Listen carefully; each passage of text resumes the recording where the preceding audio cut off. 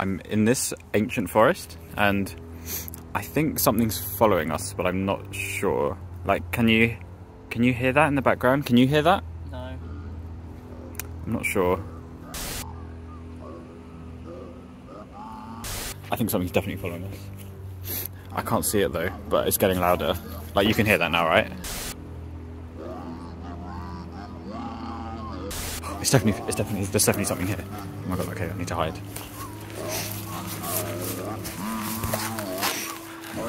Let's see if I can get a shot.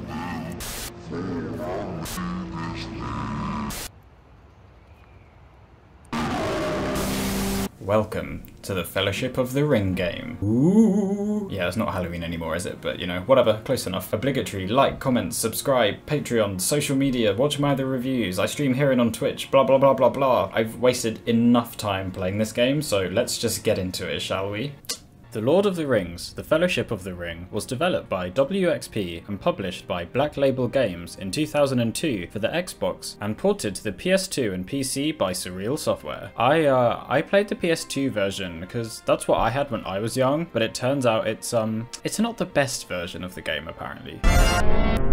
The Fellowship game was not based on the film series, but actually is a direct adaptation of Tolkien's books, and of course it's just a complete coincidence that they decided to make it during when the films were coming out, I'm sure. It actually was only released like a month before the Two Towers film and the EA game came out, so you can imagine how well it sold in comparison. After getting past the weird, trippy, new age looking menu, the game begins with an even weirder intro FMV. The music sounds like it's about to go into the main Lord of the Rings theme tune,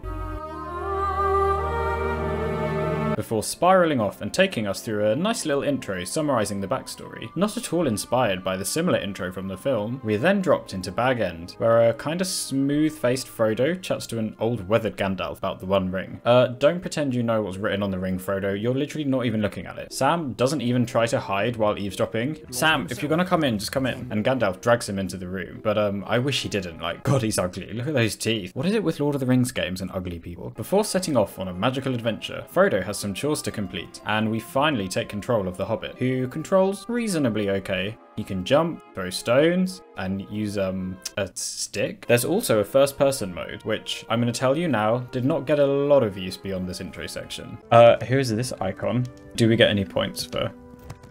We don't. We also get an inventory that was kind of weirdly laid out and scrolls forever. I didn't hate it, but it wasn't the easiest to navigate later on in the game when you have more things. Bag End looks pretty nice though, and they haven't copied the film here too directly, which must be great for dealing with any copyright claims from EA and New Line Cinema, right? Frodo has to find the deed and take it to Lobelia Sackville Baggins. Not that she deserves the house, but you know, whatever. Leaving the hole in the ground, Frodo gets to have a good look around the Shire, which looks okay. The colours are a bit dull and swamp-like, but there's actually some things filling the space, unlike a certain other game I know. The buildings are quite pretty and suitably hobbity. Trees are always nice to have, and mushrooms are growing all over the place and can be used to restore a small amount of health. Every now and then, Frodo bumps into grumpy residents of the Shire who need Frodo to help with some tasks, without saying please, may I add, rude. Can't you see I'm busy?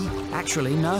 You seem to be just standing about. Oh my god, that back chat. Some of these camera angles are bizarre, and trust me, they only get worse as the game goes on. The Shire section kinda acts like a mini RPG actually, with some random fetch quests and things. Frodo meets with Fred and George— oh, sorry, I mean Merry and Pippin at the Green Dragon. God, I want to go to the Green Dragon so much, like it's probably the best pub ever, right? Frodo promises to meet them by Maggot's farm later on, and then chats with gay icon Lobelia Sackville Baggins. Yas Queen, slay honey. This must be Lobelia, because she looks like a Lobelia. Like, only old people would be called Lobelia, right? Hello, Lobelia.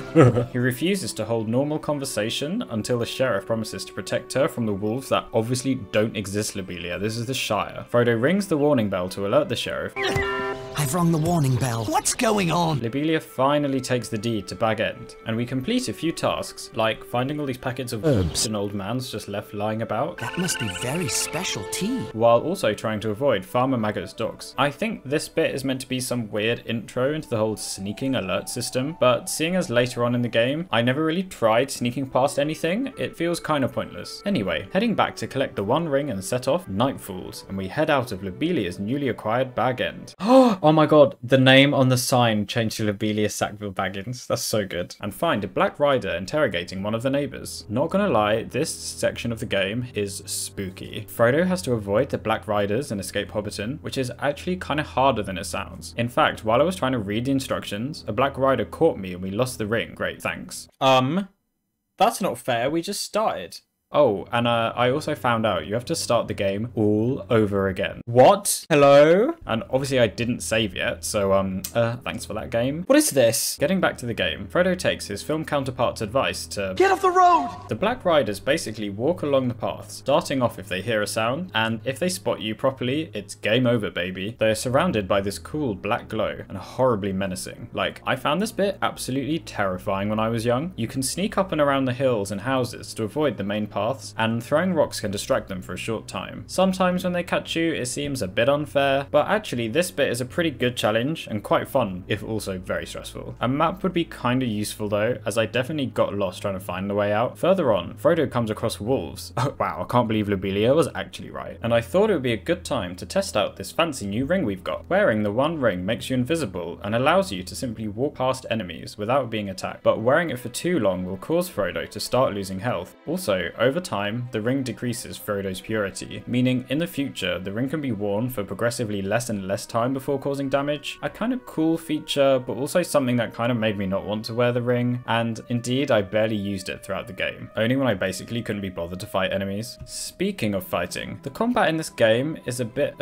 meh? It's by no means awful, but I wouldn't exactly call it good or complex. As Frodo, you can basically only hit enemies with your stick, great, and while you can block, enemies are still able to cause damage, which kinda sucks. The game is also lacking a lock-on feature, which honestly would have made the fighting so much better. It can be pretty easy to get overwhelmed by multiple enemies, and no offense, but Frodo's rocks couldn't even take down a bird, so I'm pretty sure they're going to be useless in battle too. Eventually making it to Maggoty Farmer Maggot's farm, the hobbits set off on their epic quest to Rivendell to pass the ring on to some other suckers, and manage to get lost in an old spooky forest, which is about where I got up to when I was young, and honestly, I'm not surprised I didn't get any further. This place is a labyrinth. Trying to find the hobbits, Frodo comes across horrible spiders that were reasonably okay to take down, and trees that appear and disappear, blocking and unblocking paths as you go along. Well, I think I found out why I got so lost when I was young. I didn't think I'd actually get lost again. The trees just kept bloody blocking the way and confused me completely. Like, even now I had no idea what was going on. I don't understand, what was this tree I was walking into before? I can't even see it anymore. Am I just going insane? Finally having found the three hobbits, they rave on about potatoes, of course, before moving deeper into the forest the next day, where just having woken up, the hobbits immediately start dropping off again. Naturally, they then get eaten by a giant tree. What is it with PS2 games and sentient trees? It's up to Harry,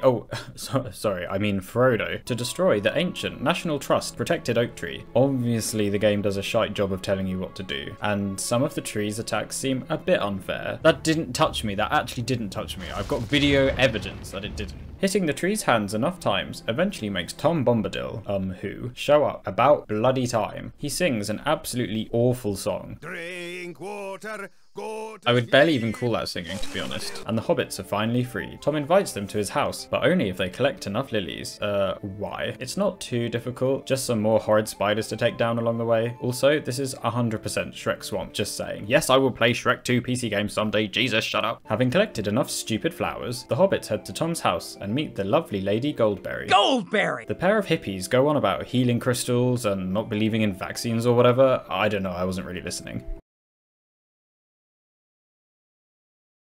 Thank you, Tom Bombadil. And after supper, sends the hobbits on their way once more, reaching the Barrow Downs, aka the elephant graveyard from the Lion King. The hobbits take a nap, and the next day, everyone except Frodo has gone missing again. Like, geez, will they ever bloody learn? The Barrow Downs were pretty damn spooky, with lots of fog and ghosts that came out of the ground, which I kinda decided to just ignore by simply running away and never stopping. No thanks, not today. Reaching a horrible, dimly lit pit, Frodo finally gets a proper sword, and tries taking down this horrible vomiting zombie thing. Frodo, for some reason, decides that singing solves everything and summons Tom Bombadil, who once more sings away the problem. Babe, this ain't therapy, you can't just talk away all your problems. He then sends them to Bree, where it will actually be safe, and the hobbits stay at the Prancing Pony, where they just get bullied relentlessly. I don't like you hobbits much. Go away. What do you want, fatty? Fatty? Frodo meets Aragorn, who looks more like a Loki, Keanu Reeves, John Travolta crossover than Strider. Pippin starts spilling all the beans, so Frodo tries distracting them with his awful singing. Here we go.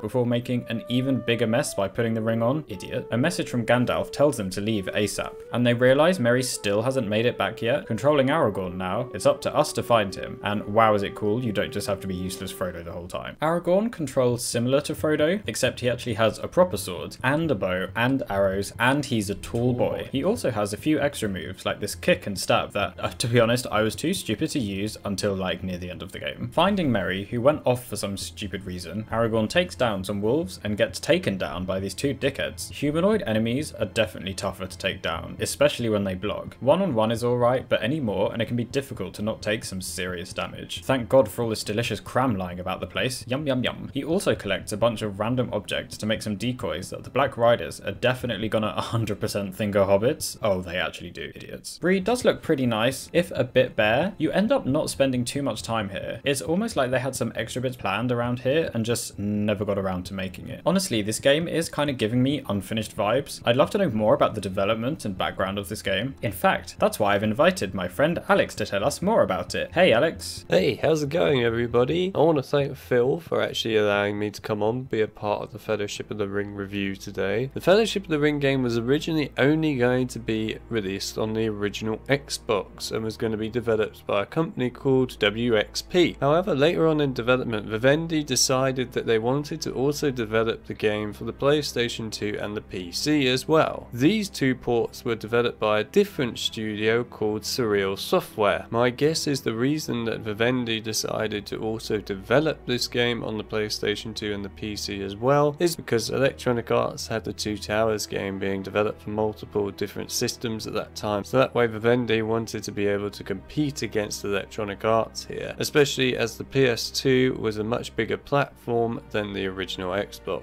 So I'm assuming there's a lot of differences between the versions and cut content? Ah yes Phil, the cut content and all the other random interesting bits and bobs for the different versions of the game. Let's go over it, shall we? In order to make sure that Microsoft was still happy with the exclusivity deal of this game, Vivendi decided to make the Xbox port of the game completely different to the PlayStation 2 and PC versions. This is only a rumour, this was never actually confirmed, so we don't know this for a fact, but supposedly the PlayStation 2 and the PC version was supposed to have multiple side quests to do throughout the game. The Xbox version of the game, there are actually certain side quests within the Shire. There are some pigs inside one of the guy's back garden. You need to go and pick up all these pigs and put them inside his pen. However, we can see elements of that still present, as we still have the pigs walking around that person's backyard, but the pen and the actual person you talk to are completely missing here.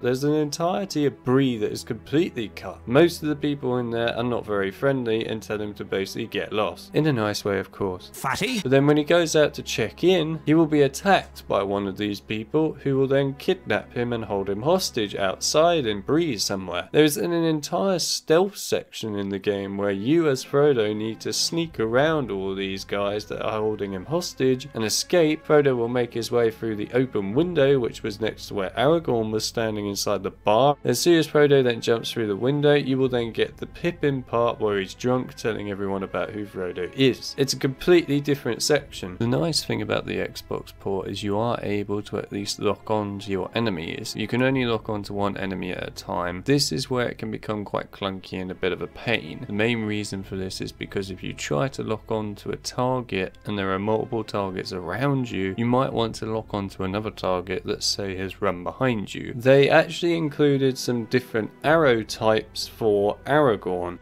But there you go, that's just some of the cut or changed content between the different ports of the game. So I'm going to hand it back over to Phil. Thanks Alex. Going back to the game, Aragorn takes the hobbits towards Weathertop, and I'm loving the low sun colour scheme and lens flare. Although I love the empty space a bit less, to be honest. It's kind of cool that the path isn't super obvious, and there's plenty of wolves on the way up before you reach an old fortress littered with trolls and archers. I wish you had the ability to block arrows, but whatever. Well, we're taking you out first then, aren't we? Gonna be an annoying little Oh! Making it to the tower, they supposedly find a message from Gandalf. October 3rd was not long ago. But why would he not just write October 3rd when an absolute unit shows up? It's fights like these where a locking feature or dodge button would be quite useful, please. Shooting arrows tends to be an effective way of taking it down, and Frodo spots the Black Riders in the distance, and a trippy cutscene shows Frodo being stabbed to death, or at least I hope so. You then have to defend his rotting corpse from being pecked to death by the remaining Black Riders by setting them on fire. They eventually run off, and we have a mini escort mission. Frodo, now fully zombified, slowly marches on towards Rivendell to eat all the elves, I assume, and it's up to Aragorn to protect him from the wolves and trolls in his path. Not too tricky. Making it to Rivendell, apparently Frodo has been cured of his affliction, and we have the infamous meeting that introduces the Fellowship. These are leaders of the free peoples of Middle-earth. Alright, I didn't ask, but Frodo stupidly volunteers to carry the ring, and everyone else is apparently fine with a child carrying the ring into Mordor. Okay. You then get to chat to everyone in the Fellowship with some bloody awful camera angles and some intense flirting between Aragorn and that hot elf chick. Heading towards Moria, we now get to control Gandalf, the most interesting of the 3 playable characters. Oh, we're Gandalf. Ooh. As well as a sword, lovingly named Fohammer, Gandalf also has his staff which can be used to cast spells. Gandalf's arsenal contains fireballs, an energy blast that will push back enemies, lightning that can strike and electrocute multiple enemies, and healing. I personally found the lightning spell to be the most useful and fun. Because Gandalf has a healing spell, healing items are a bit less common when playing as the wizard, and instead you collect potions that fill up the spirit bar, which drains when spells are cast. Casting spells can be pretty fun, and this section gives you ample opportunities to try them out with bountiful numbers of wolves and trolls. It also looks pretty good in my opinion, if a bit empty as usual. We finally make it to the entrance, and while the group are trying to work out the password... Do you know the word, Gandalf? If I am allowed a bit of peace, I shall seek for the word. A terrifying sea creature emerges from the dark lake. Aragorn literally just has to fire some arrows for a bit, and the problem apparently just goes away though, so okay. That was too easy. Entering the depths of Moria, we as Gandalf must find a safe path through the maze-like passages and pathways, which look pretty good, not dissimilar to the film's version of Moria. In fact, while I wouldn't go as far as to say the game has copied things from the film, there are certainly some things that they quite possibly took inspiration from, shall we say. However, it mostly does a good job of coming up with their own visual ideas. For example, Gandalf looks more pointy and less shabby than Ian McKellen's Gandalf the Grey, making him feel more powerful, and Aragorn looks really ill rather than heroic, I guess. The character models definitely vary in their looks, with some looking pretty good. He's got like eyeliner on, and some fugly, just fugly. The graphics range from okay to flat out bad. Like, we all know how well the PS2 can do, and unfortunately this is not a game that shows the console's full potential. Interiors look pretty good, with interesting textures, patterns and art, but the outside areas, while having good topological variance with hills and valleys, look really quite empty. Lighting is mostly fine, particle effects look okay when they're there, and interestingly, enemies' dead bodies actually remain after death instead of fading away, which is a nice touch. The music is actually pretty good, and instead of the game going for a direct copy of the film's orchestral score, the music here takes a similar but subtly different approach. From what I can tell, the soundtrack uses mostly synthesizer instruments rather than real instruments, giving the whole thing a more eerie, unsettling, mystical approach. Some of it definitely gives me folky, medieval, or even Enya vibes, and other pieces could have been plucked directly from games like Resident Evil.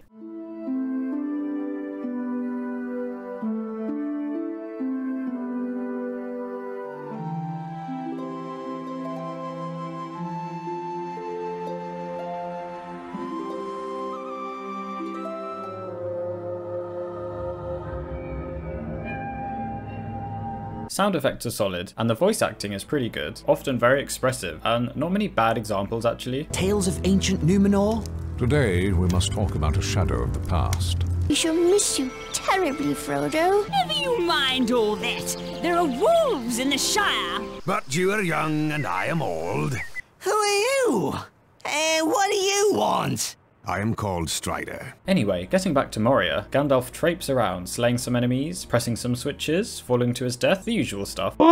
Pippin causes a load of racket, which leads to, oh, nothing? No massive army of enemies coming for you like in the films? Alas, you do come across some cave trolls, but you don't even have to take care of them, so off we go, solving some weird light puzzle. Is this an underground kingdom of the dwarfs, or is this a school disco? Gandalf finds Balin's tomb, and finally the giant horde descends, and you take control of Frodo and completely avoid the horde again? Okay. Still, Frodo finally has an actual sword, thank God. We also have this tedious climb up a mile-high ladder, this tedious climb down another mile-high ladder, which was too much for the alert meter apparently. Oh, the alert meter has no idea what's going on. Oh my god, oh my god, oh my god. Or you can just take the fast way down, I guess. This ain't no platforming game, I tell ya. I didn't want to play anyway. Opening the big door, we come across the Balrog, and I'm just saying, I wish they did actually try to copy the film a bit here, because what the hell is this ugly monstrosity? And apparently you were dropped straight into the battle with no warning, thanks. It's not the best boss battle I've ever come across, I'll be honest with you. The Balrog relentlessly pelts you with fireballs, and the narrow bridge and the awful camera certainly don't help you avoid them. You also can't fire fireballs at the Balrog, as it just makes it stronger, apparently. The way to take on the Balrog is actually to stun it with electricity, run quickly towards the disgusting creature, stab it a couple of times with your sword, quickly run back before it hits you with its own giant sword that kills you in one hit, rinse and repeat. Let's just say that I died a lot. Aragorn also keeps calling you over to give you something important, and it turns out to just be more of that stupid magic cordial. Like, I already have enough Ribena, thanks.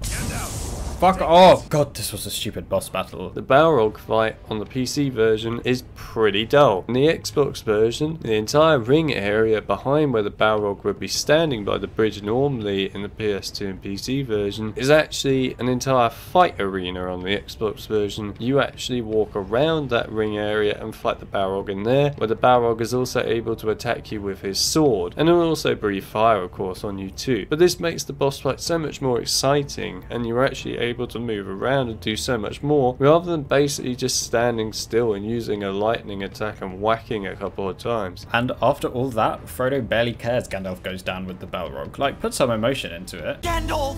No! Escaping the mines, you arrive at LotR, and Sam can't help but show his excitement at being surrounded by elves. We get another section like at Rivendell, where Frodo goes around talking to people with bad camera angles. There is no one fairer in any land. Yeah, she's white, we get it, alright. Galadriel shows Sam and Frodo the future, apparently. She has a bit of a meltdown in front of the pair, and then the Fellowship sets off once more, when Boromir then has a meltdown in front of Frodo. Guess that's the ring for you. This beautifully coloured level, JMW Turner Who, sees us as Aragorn taking on a bunch of orcs, Uruk-hai and trolls. Having killed everyone, it suddenly turns to night, and a flying Nazgul snatches Sam. Like, do we care? Bye! This next section of the game is the last section, and also one of the longest, but not in a bad way necessarily. Slowly advancing your way up through the map towards Sam, there's enemies to take care of as usual, and the landscape is pretty nice. Hills and mountains. This level also contains a pretty wacky Easter egg. Gollum can be found hidden away in the mountains, and if you find him 3 times, he insists on giving you presences. Literally, what could he give us?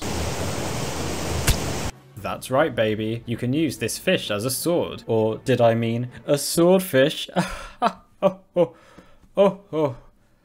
Oh, the fact they actually put this in, plus that cutscene, like, the priorities of this game are all over the place. You know what they could have done? Instead of all of that, make the game better. Luckily, it also ends up being the most powerful weapon in the game, taking down large trolls in but a few hits. Honestly, this was so funny. Like, what an inclusion.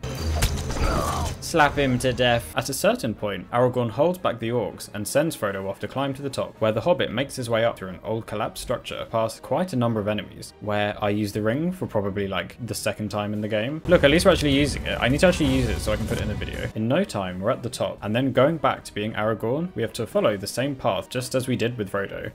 Okay. We now take on the Nazgul, where the flying creature shoots green fireballs out of its mouth. Getting up close to it though, you can easily just get in hit after hit without the boss making any good attempt at fighting back. It then takes flight, presumably to escape your onslaught, where you can simply shoot it out of the sky with a single arrow. Nice. The final cutscene then plays, and and the credits roll. Using the fish, you are clearly so powerful that the boss doesn't even get time to get up and start flying again. It just dies and the cutscene kicks in. What an ending. Wow. You know, even though this game seemed like a struggle enough to put out, apparently they were pretty far into making a sequel. Alex, care to tell us a bit more about that? It's time to talk about the cancelled game. What better point to start off with than the name of the game? Most people probably don't know this. Lord of the Rings, The Treason of Isengard was actually the original name that Tolkien was going to give to the book for the Two Towers. There was actually quite a fair bit shown for this game, surprisingly. The game was actually almost completed before it was actually scrapped. It was planned to release in 2003, so actually not long